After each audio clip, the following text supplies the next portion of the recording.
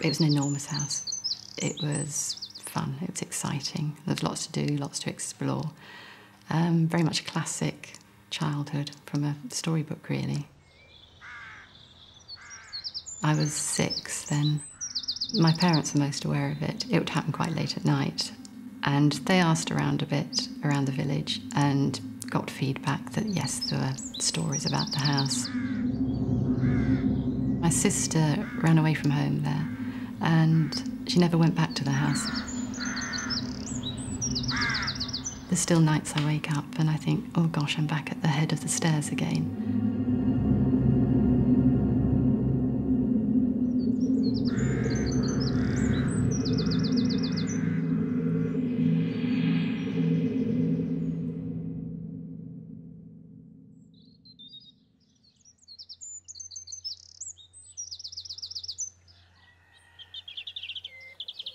We were sort of typical professional family living in West London, and we decided that we didn't want to bring our daughter up there, and so we moved down here. We were very keen to find a period house. We were fortunate enough to find one which we really wanted, fell in love with. It was what we wanted. It was big enough for the 3 of us, and with a view to, having more children. We were very happy, really, there, at any rate, to begin with. I was quite a busy little child, maybe quite a funny little child, but I loved my own time. It was more really about Susanna and her behaviour that made us realise possibly something was wrong. I was frightened of George. He was a really tall, haggardy man with dark under his eyes. She always used to wake up in the night, she started screaming. And when she was old enough to talk, she began telling us about people. Abby had a really pretty face, actually.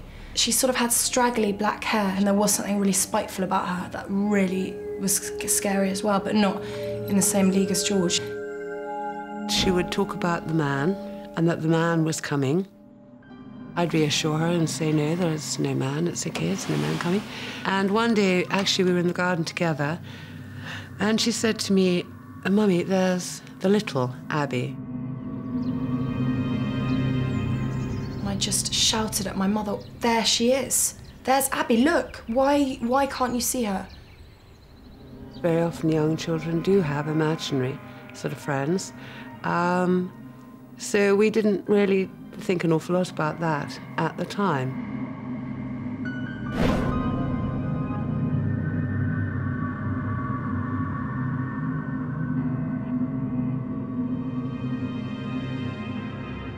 I experienced weird forces in my bedroom. And I woke up in the middle of the night and I ran to the door, and the door I couldn't get out. It wasn't there anymore. It was like a brick wall. And I was trapped in my room. It was like I was being swirled around by a kind of force. I also, at that point, was having another baby, and Emma was born there, and very often when I put her into her cot at night, she would look quite frightened, and her eyes would actually follow something around the room, which I couldn't see. And I don't think a baby of 6 months actually reacts like that, unless it's something that's real.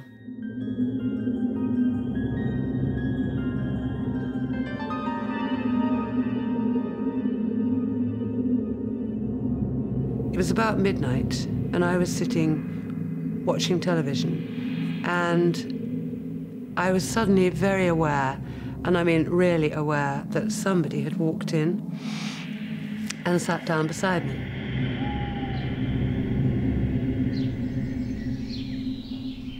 I really knew now something wasn't right.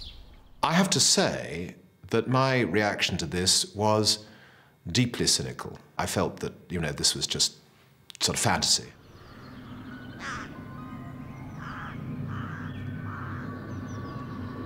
Things didn't fit. It was like just a jigsaw puzzle that just didn't fit. These sort of events can come between families. And I think that we were quite close to that, being on the brink of that. It was a difficult moment, to be quite honest. My father thought we were all nuts. He just thought my mother and I we'd gone mad. Diana was much more concerned, much more sort of warm and understanding about it. But I said to her, you know, it's very important, from my point of view, if you want me to do something about this, that there is proof. One day I had some friends for lunch and they brought their children. There was a little boy, and everyone else but him were downstairs, and he was in Susanna's bedroom.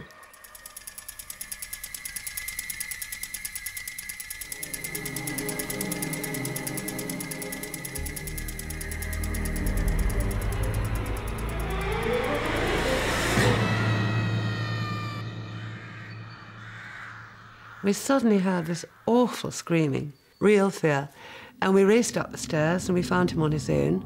And when we asked him what was wrong, he said Susanna's granny and the man with the bad leg were frightening me. They were telling me I shouldn't be here.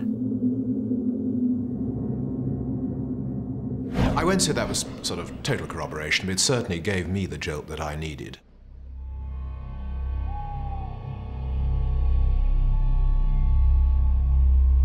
There was almost a conspiracy of silence in the area. I think that the locals knew more than they were letting on, actually. The land around there has a very bloody history. There was a lot of black magic apparently practiced in the 17th century, and there were certainly a couple of murders. That led to us getting in touch with an exorcist.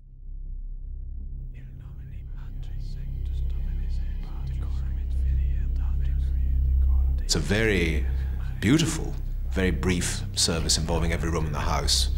A prayer which is about casting out the particular entity and saying, go to thy appointed place. And then a following up prayer which is to calm the whole thing down. It was quite extraordinary, and we all sat down and had a sort of cup of tea. And we said, what's your batting average? Oh, well, my batting average is about 9 times out of 10.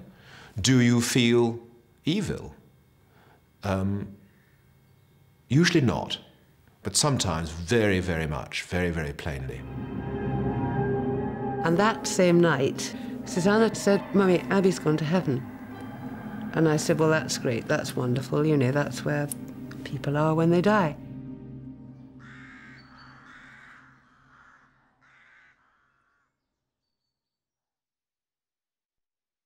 No one can understand the feelings that I can remember in a disconnected kind of way. But Marnie can remember and empathise with all of it.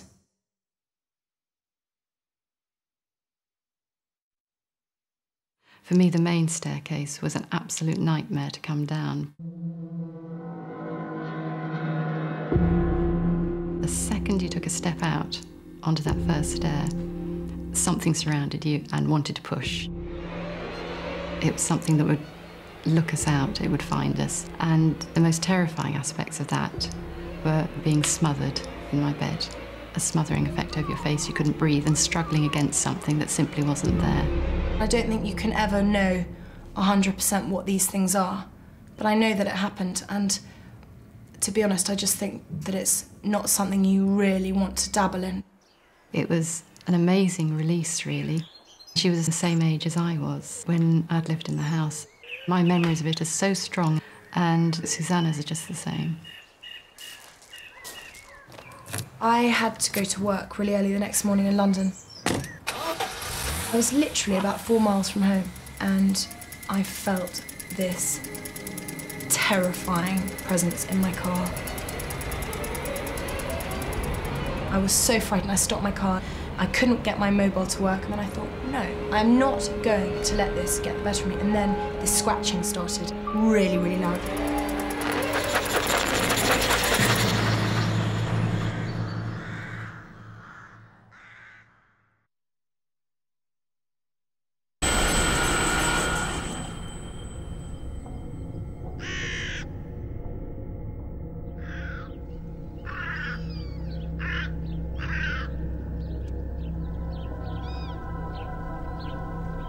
Everybody's got a fear of some sort. Mine is being afraid of the dark.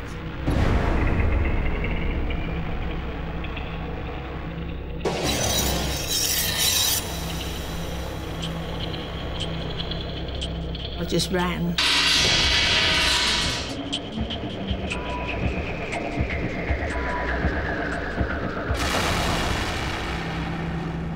I was fighting fear on fear.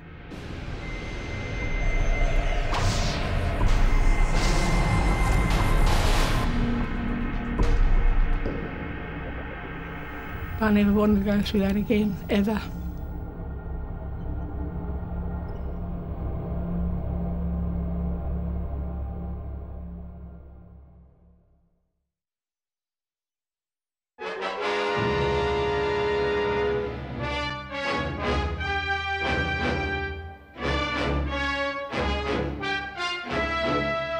I decided to go to the pictures.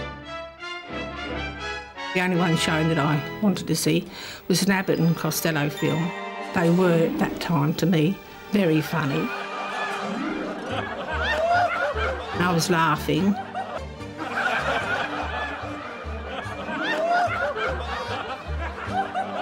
I knew I'd laughed too much. I could still hear the film going. But then the film ended and everybody got up and went out.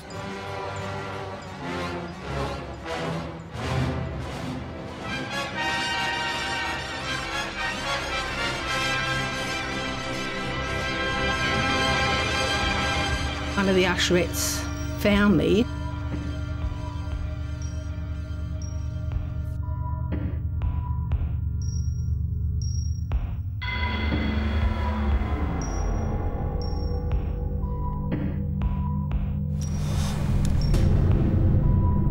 I heard the sister say, "Prepare for the mortuary." I thought, oh my God, you know, this is it, they think I'm dead. Panic set in really fast.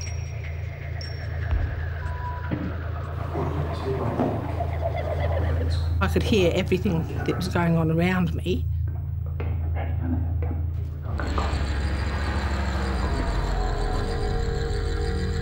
I was petrified, and what I wanted to do was to reach out and touch somebody to let them know that I was okay. In my mind, I was doing it. To them, I was dead, and that was it.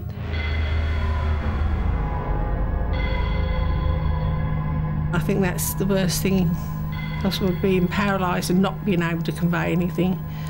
That is petrifying.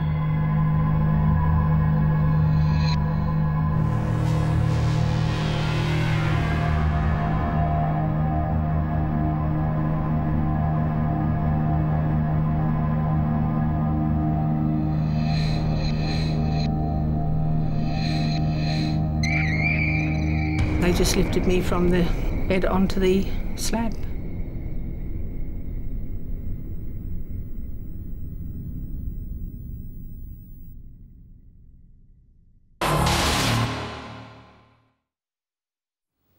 Waking up and sitting up and seeing these other people that were there with their tags on their toes,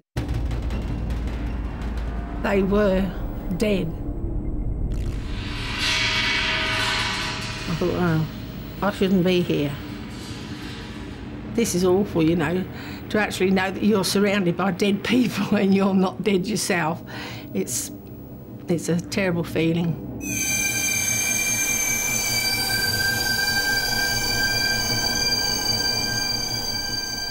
Then the attendant came down and I sort of coughed and he looked up and I said, can I go back to my ward now?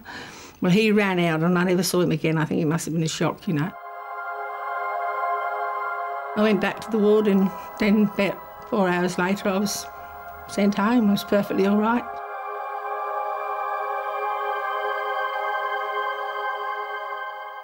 I thought I'd never want to go through this experience again. All your vital symptoms, your pulse, your heart rate, everything, goes down to nil. And you can be pronounced dead. Doctors did say that it was narcolepsy, cataplexy. In myself, I'm not ill, So that's why it makes you feel foolish when you come out of an attack, that you're able to sit up and carry on as you were before, with no headache, no ill feelings, or, you know, you just get up, brush yourself down and walk away.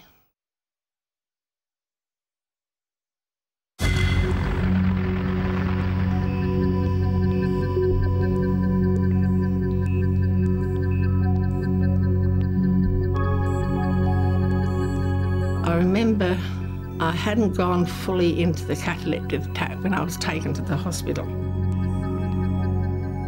But after a few hours, I went into a full-blown cataleptic attack.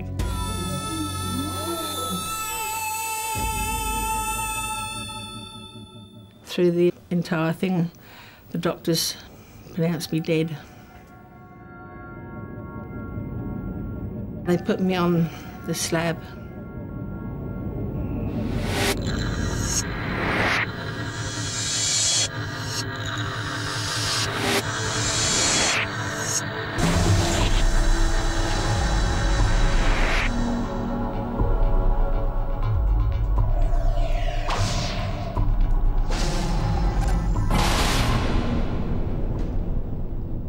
It was pitch black. I am scared of the dark. I was fighting to come out of the trance. I was so exhausted.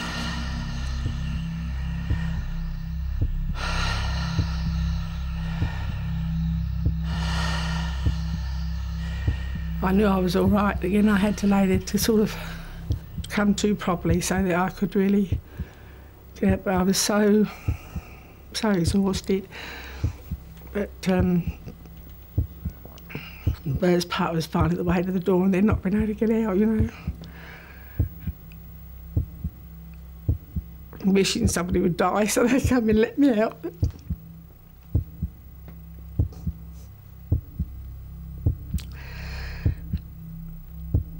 And that's when I realised that I'd have to live with this thing of being buried alive.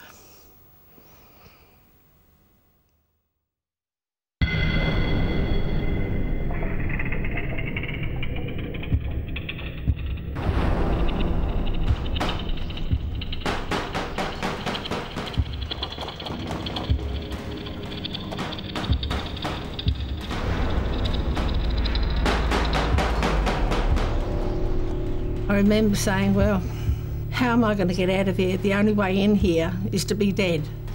So somebody's got to die to come in to let me out, you know. It was... And then I was wishing, not maliciously, but I was wishing that somebody would die so they could come down, and that way the doors would be open and I'd be able to get out.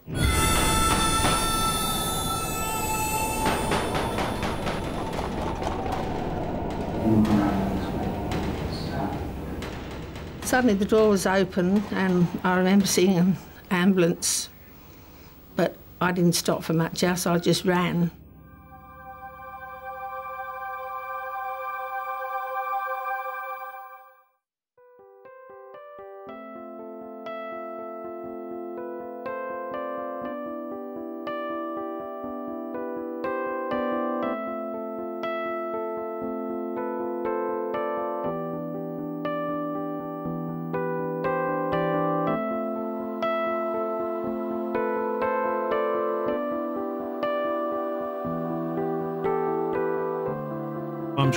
Mum's lived with it. It's a condition that she's had to live with for a lifetime.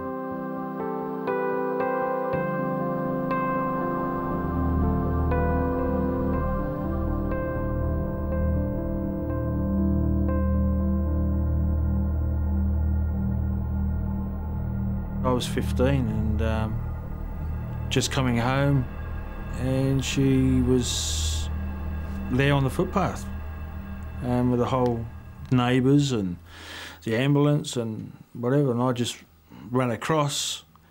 At first I wasn't sure who it was, I just saw the ambulance, and then, as I said, when I ran across, I saw it was Mum, and they had the oxygen tank there, and they saw, I just saw, I said, Mum, what's going on, and they said, oh, I'm sorry, but, you know, your mum's passed away.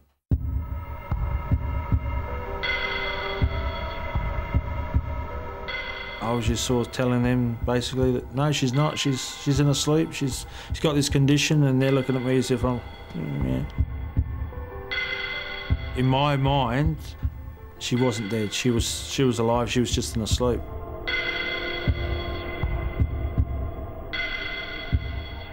All the way there, it was all, come on, Mum, wake up, Mum, come on, come on, come on. The ambulance officers are just sort of saying that, sorry, but she has passed away. Try and let us do what we have to do.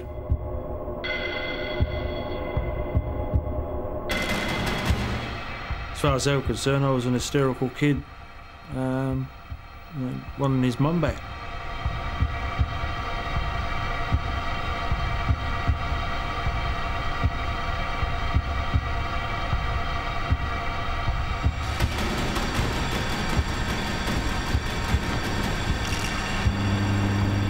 When you pass away, you are taken to the mortuary and you are put on cold storage until such time as she was buried or autopsies are performed.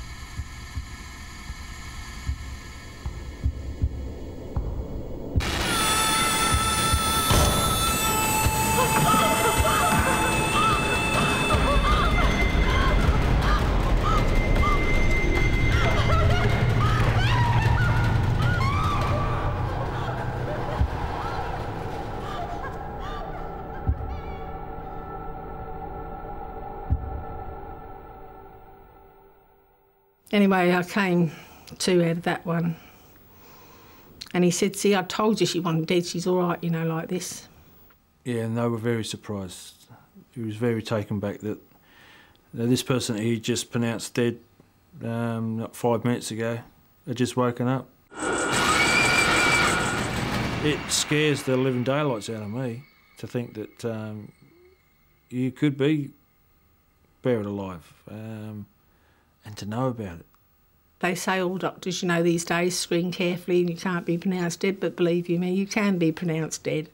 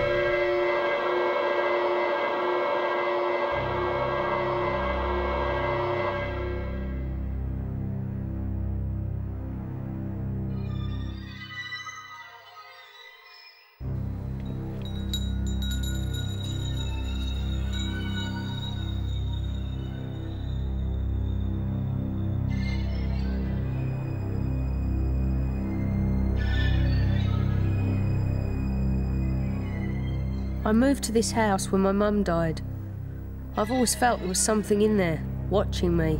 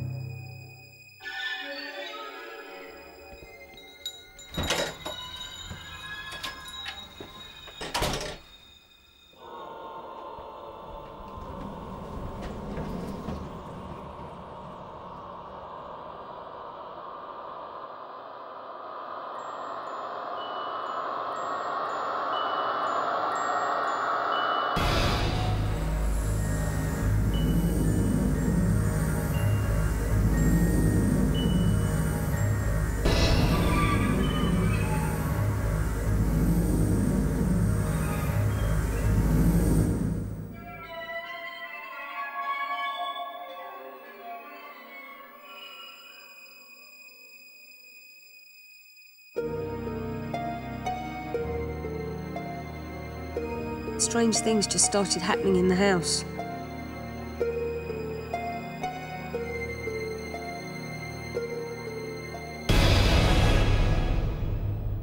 I was put in contact with a lady psychic in London. If she hadn't been feeling that way, then she wouldn't have done it. She said to me, there's a lady here called Von. She She's here and she really is sorry for what she did. She wasn't herself. She was messed up on drugs and alcohol, and she's really sorry and she wants you to forgive her. She's sorry.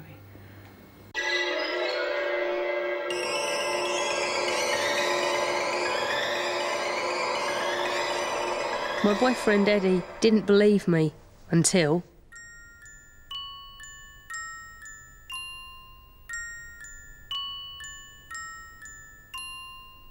that music box hadn't made a sound for years.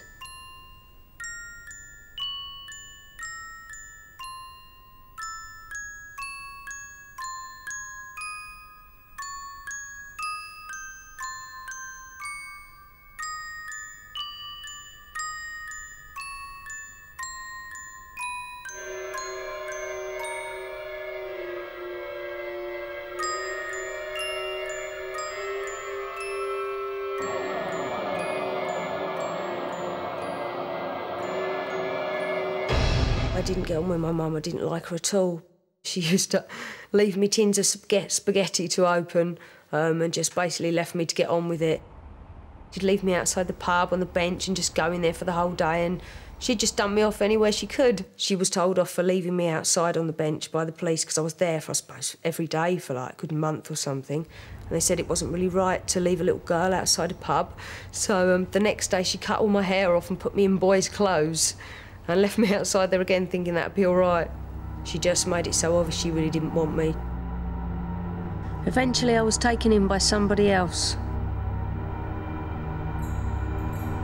Eddie and me went away, and my friend Jan looked after the house.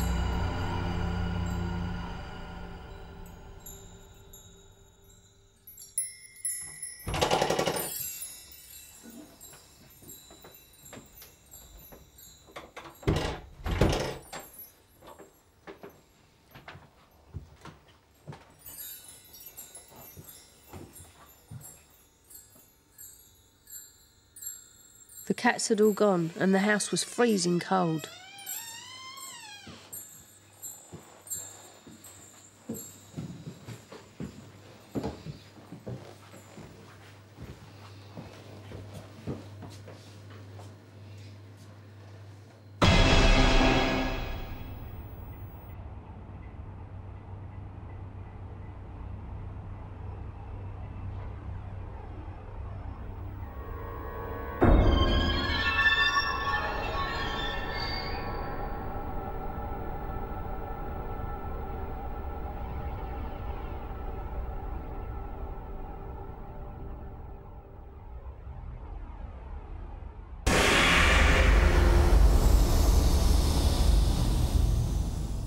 My mum started just really doing strange things, turning up in the middle of the night, banging on the window.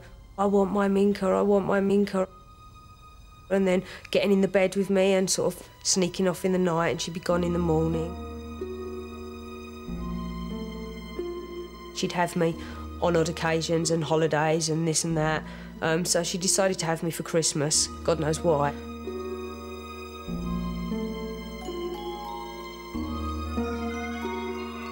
Christmas morning, I've come downstairs because my grandma was coming to get me. I was going to go to Kent to my grandma's for the day.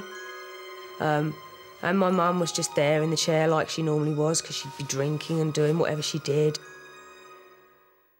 I looked under the Christmas tree and I thought I just had a card. I didn't think I had a present.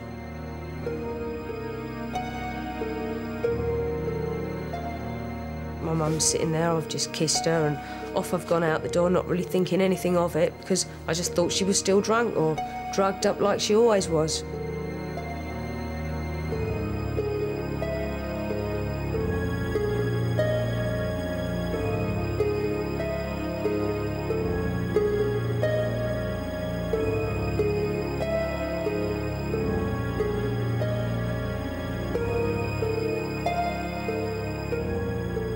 My grandma got a bit worried, I suppose, when she didn't come back to get me in the next couple of days, and she also had a boyfriend that was in prison and she hadn't visited him over Christmas.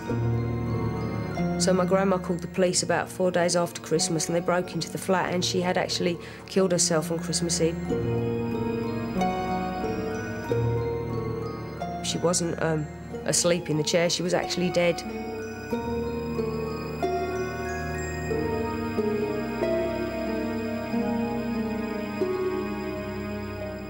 That was actually a suicide note she left me, not a Christmas card. The note actually got sent to me on my 18th birthday. The police obviously gave it to my grandma, who was to look after it until I was 18. So I think it was a couple of days after my 18th birthday the note came. It wasn't really a very nice note. It said, basically, don't ever have any children. Sort of, you're the worst thing that I did, really. Look what you've done to me now.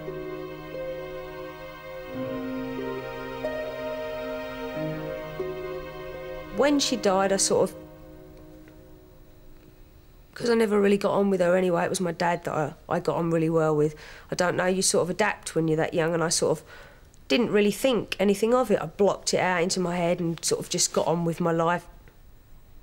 But when that note came, that was when I really sort of started hating her, really hating her.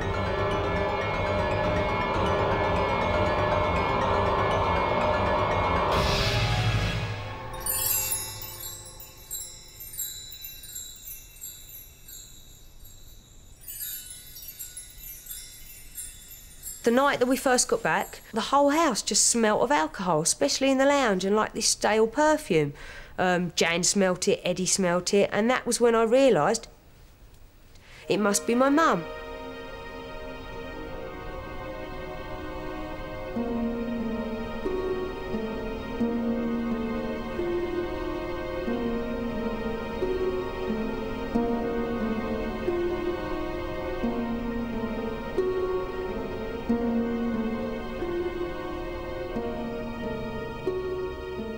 It had never really occurred to me that it would be my mum, because obviously I didn't get on with her, so I didn't think she'd be trying to contact me. I can send someone called And then it all Von. started falling into place. Someone called Von wants to The lady psychic said she wants you to forgive her, or if you can't forgive her, to try and understand why she did what she did.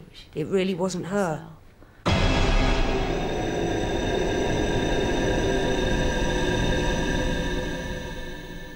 My mum was a Wall of Death rider. She'd always wanted to do it all her life.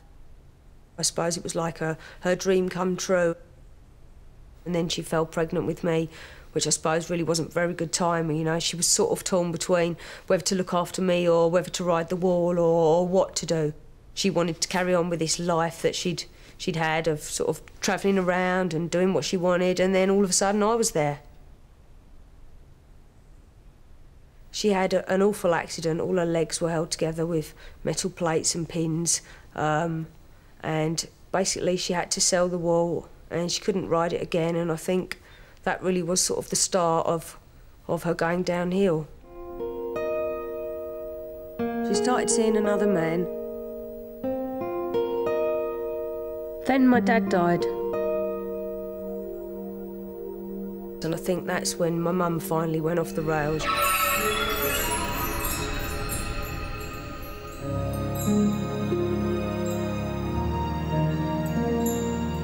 I now know she wasn't here to harm me. She was trying to say she was sorry for what she did, and she wasn't herself, and could I please forgive her? Because, I mean, obviously I'd hated her for all these years, and she wanted me to forgive her. I suppose I'd only really seen it from my point of view. I hadn't bothered to look to how she might have been feeling and how really miserable, and, I mean, to do something like that, you've got to be feeling just, I can't imagine. She'd lost her wall, she'd lost her husband, she had a little girl that didn't even really like her. I'm not surprised she didn't want to be here.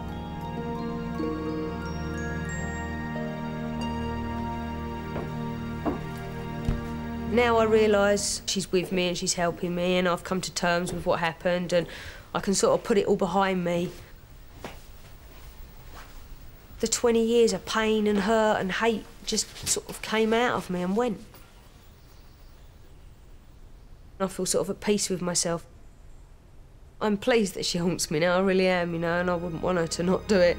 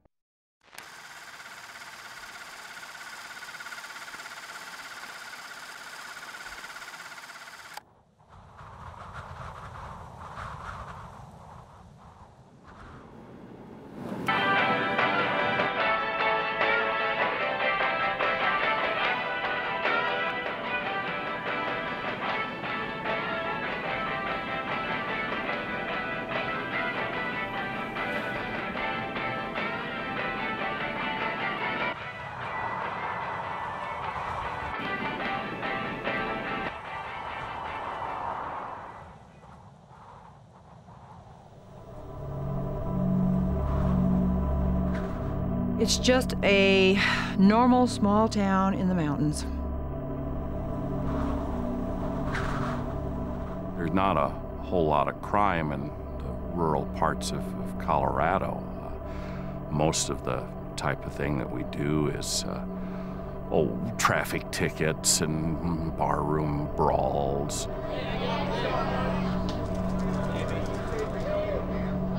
They're very close-knit, first of all. Most of the people here are related to somebody else. Out of the town, the whole town, I probably know 80% of everybody here. It's a tough life. Not a whole lot of entertainment when it's snowing out. You can, it's very reclusive, so you really have to want to be here.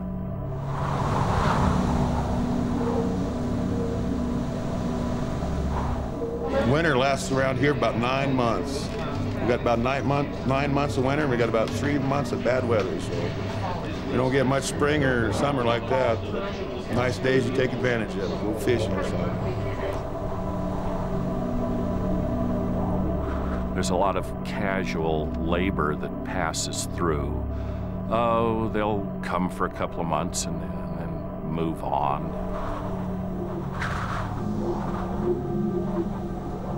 They're people that don't really want you to ask them any questions, and they kind of stay to themselves.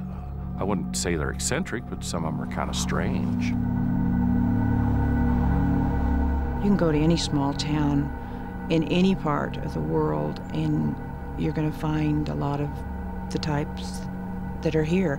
They come here for a reason. They come here to get out of the big city. They come to hide.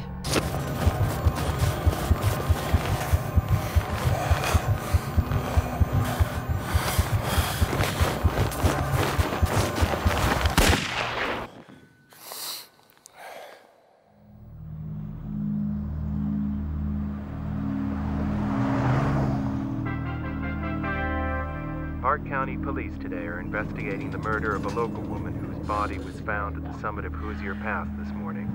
The victim had been killed by a single gunshot and the body left in the snow with no attempt to bury it.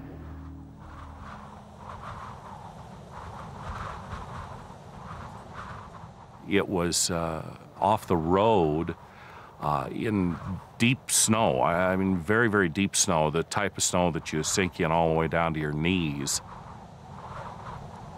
The interesting thing about it was that the body was just laying right on top of the snow. It was like it had fallen out of the sky. First, it thought it was her husband. He was having an affair, and everybody in town knew about it. And then we questioned, the police questioned some of the known people around, but didn't have anything to go on. There were no footprints leading to or from the body, and the only mark on the body was the mark of the gunshot wound. She'd been shot in the back. The gun was never found. There were just these strange, narrow, deep markings in the snow. Some of the people even thought that it might be an abduction by an alien because of the no footprints in the snow thing. I was fishing, and I was by myself, and I saw a silver disc in the sky in broad daylight. And it was your typical saucer one that's been made in movies and all that, you know, but it was the typical one. And I watched it for a while, and then I watched it disappear.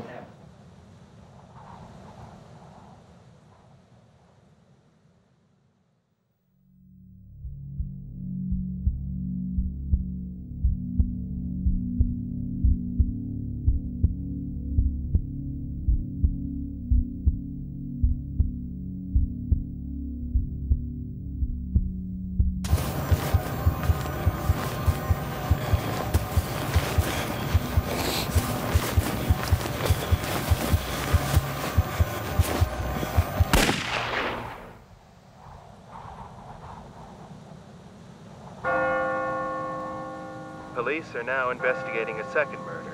The body of a woman in her late 20s was found lying in snow by the roadside. Coming just weeks after a previous murder, authorities believe the killings are connected. The last time that she was seen was the previous evening. She was hitchhiking on the side of the road. We kind of figured that the person who picked her up was the one that killed her.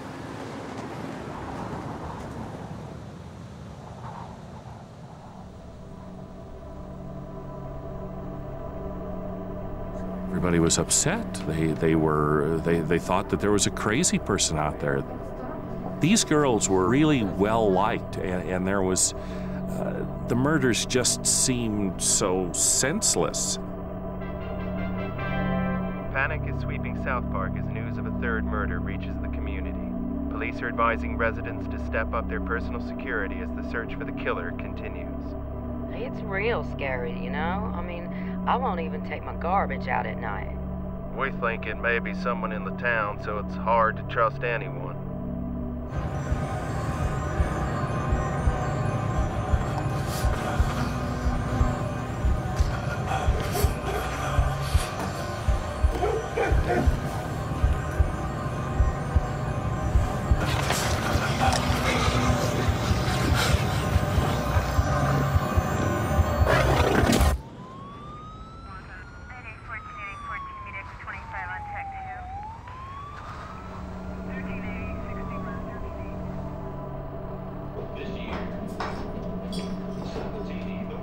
Everybody gathers in the bar when it starts to snow, and some of the tougher guys were not happy with the way the law was handling it, so they decided to find the killer for themselves. They got on their horses and enforced their own kind of justice on some of the more unpopular loners.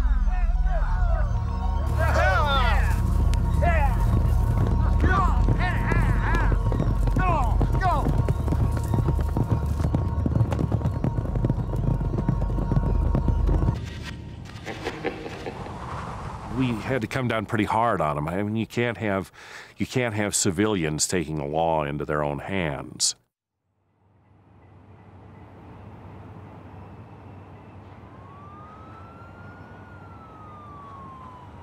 All of the circumstances were the same. All were young women, all were shot in the back, all were found on the top of the snow, just laying there like they had been dropped from the sky on the top of the virgin new white snow.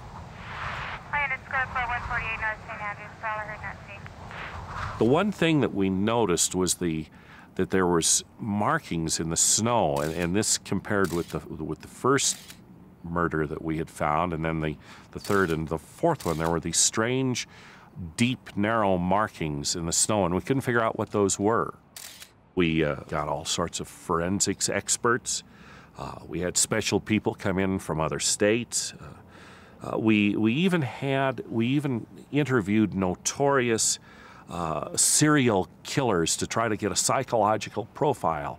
We interviewed everybody in town who might have had a possibility of being connected, but we just came up with nothing.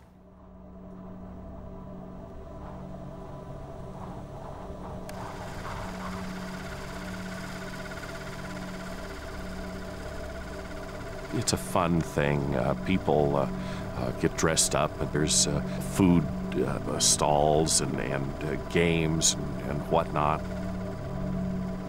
At first, I didn't believe it. I didn't believe the chief of police, but the more I thought about it, the more I realized that it was probably this fellow. I was horrified when I heard, because then I realized that my kids have been playing with the killer at the parade. He'd been working on various jobs for, about a year.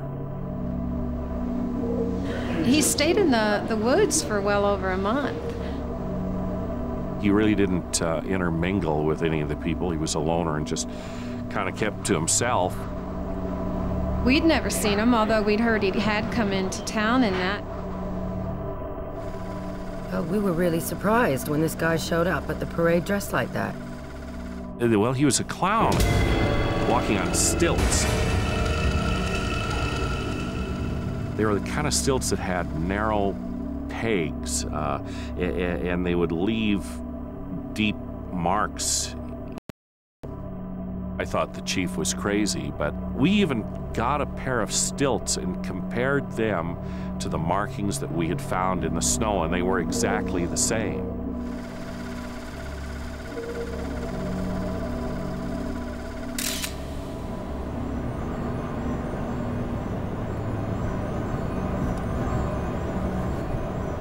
He left the day of the parade. People didn't recall if he said that he was going anyplace. We circulated a description. We knew his first name, but we never knew his last name. Nobody ever found him. The more I thought about it, the more I looked at the evidence, I realized that it probably was the stilt walker. They're Keystone cops, if you know what I'm talking about. They really are. We have the worst cops in the whole area.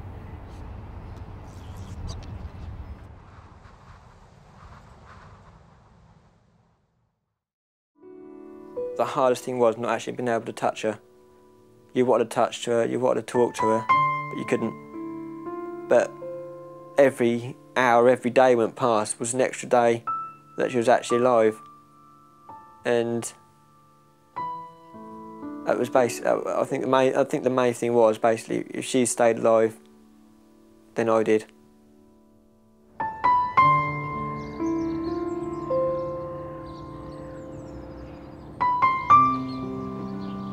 I want to see something here, up here, okay?